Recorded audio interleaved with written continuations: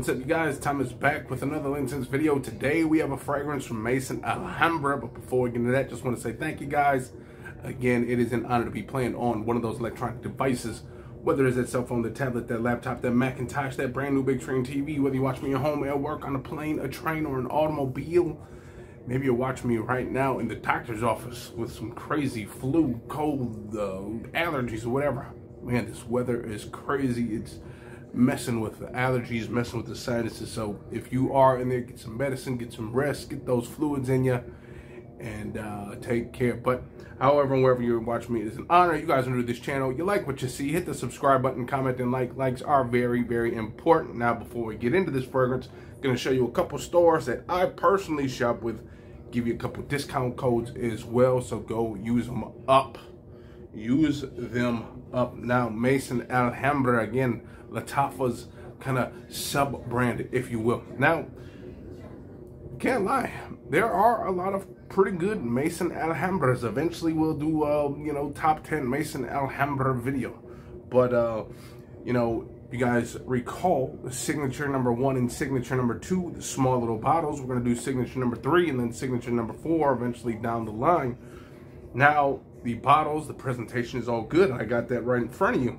Now, they've been sitting pretty much on the shelf. Now, when I did get these, okay, because I wanted to try something out, because a lot of people are saying sometimes with a fragrance, you got to spray it, let that air get in there, or whatever, something go on and get it macerate and do this, do that. So this thing has been sprayed before already, okay? Now, I forget what it smells like. Now, I say I forget what it smells like, but I've seen some notes and it looks like it's pineapple-y, maybe gourmandy, if you will. So we'll go with that. But it's been a while since I sprayed this, so if you see me spray it on right away and you're like, oh my God, it's been used. Yes, it's probably been used, but not on me. I have not given this an actual wearing, nor have I actually given this a first impressions. It was more just like a spray and let it just sit. So that's what happened. So signature number 3, you guys already know. Signature number 1 is kind of the oud, woody, animalic. 2 would be like your tobacco sweet. Kind of dry tobacco with some vanilla, but it's still kind of sweet, a little spicy. And signature 3, here's signature number 3. And the bottle looks just like the rest of them. I actually quite enjoy the look of these bottles, okay? Now, one guy was like, man, all that bottle for that little bit of fragrance, but I kind of like the way that bottle looks. It's kind of cool, okay? It kind of looks like one of those cool coffee cups or booze cups that you got that's like, got that thick glass and only this much is full with alcohol. So it looks kind of cool like that. But the cool thing about this too is if you were to drop this on this part of this glass and it were to break, you'd probably be good. Probably wouldn't lose no juice, unlike some of those designer fragrances you drop and boom, it's all gone. I've seen plenty of horror stories on that, on super duper expensive fragrances. You drop it accidentally and you don't even have to drop them from a tall height.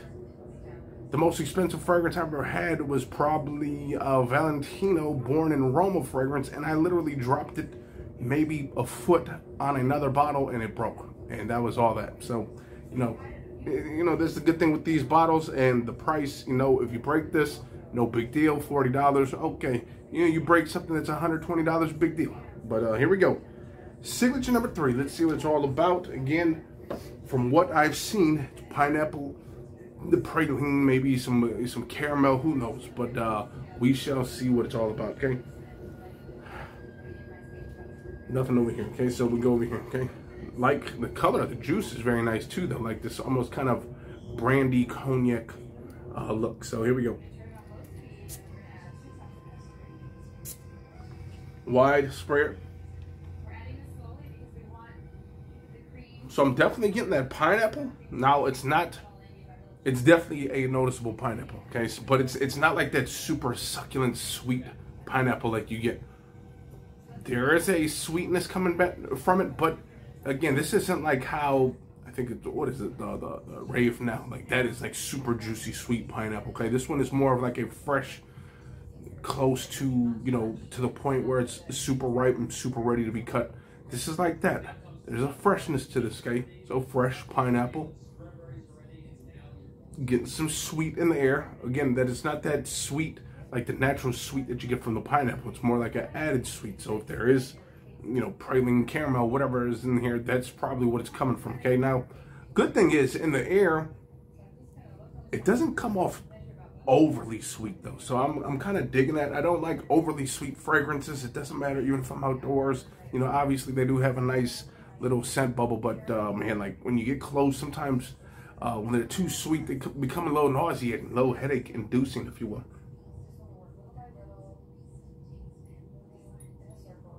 So I get more of the pineapple in the air. That again, the fresh pineapple. When you get closer, it's more of a fresher smell. Fresh smell. A slight little bit of sweetness in the background. Maybe some kind of green note in here.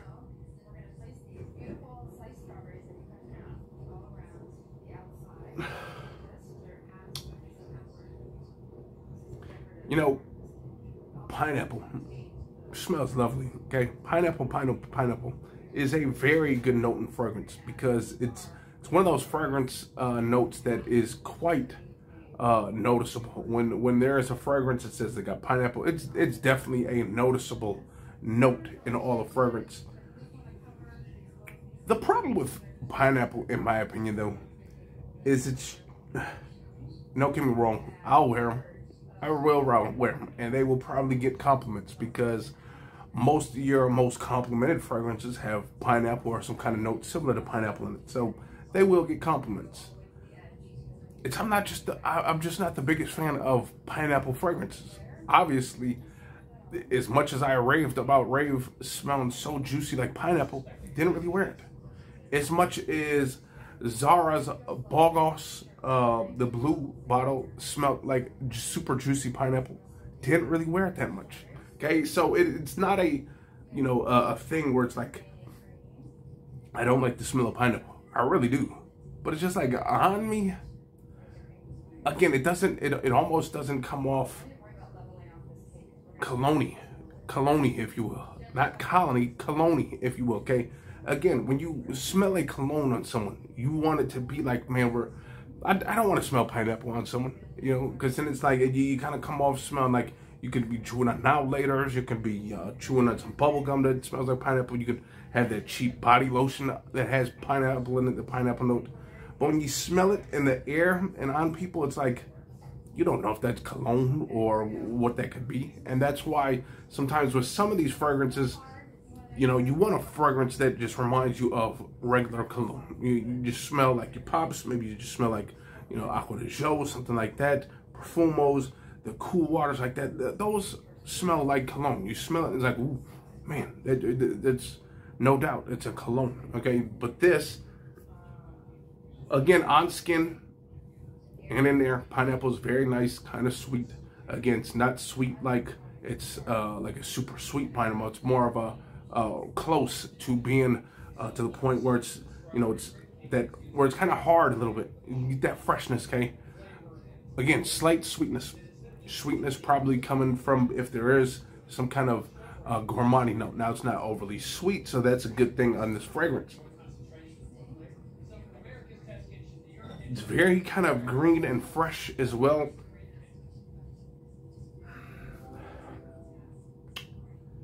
I like it. I like the way it smells.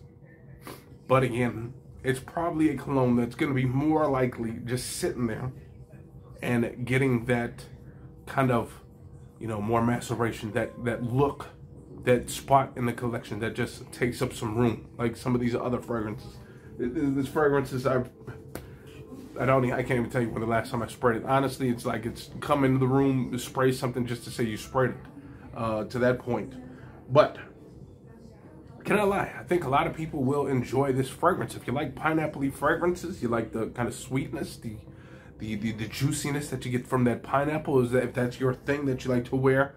Obviously, I understand these are the notes are gonna, you know, move into the heart notes and the greens and the woods and stuff. That's definitely gonna creep through. But again, honestly, when you get most of your compliments, or when you realize how much of the cologne you like, is most likely from that first 10 to 15 minutes. Yes, there are fragrances out there where you're like, oh my God, it stinks, and then later on it gets better, but I feel like the opening is the key to any fragrance if you're gonna like it or not. Because even when I get colognes that you know 20 minutes later they smell better, it already kind of distracted me in the beginning. It kind of pushed me away, and you know, therefore when it finally did get good, it was like, okay, no big deal, whatever. But here is a fragrance again. It smells very, very good. Don't get me wrong, but I'm just not the huge pineapple guy. Okay, I don't need a pineapple fragrance. We got plenty of others down there. Again, Ventus clones, this clone, they all got that pineapple-y smell. Okay, babe, can you smell it? I can actually in this kitchen. Really? That far? Well, she can smell it far, and she's probably a good, you know, 15, 20 feet, perhaps.